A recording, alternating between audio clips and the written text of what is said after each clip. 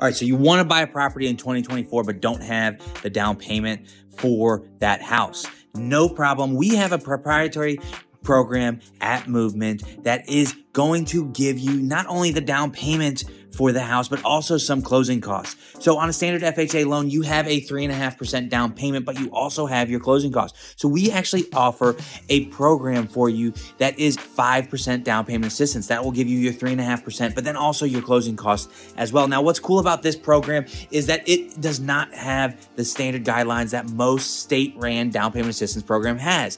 So a lot of those state-ran programs are very restrictive programs. They have income limits. They have credit score requirements.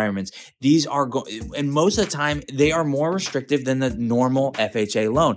With this program that we have, this proprietary program that we have, it has less requirements than most of the down payment assistance programs. The income requirement is much higher, allowing you to buy more of a home.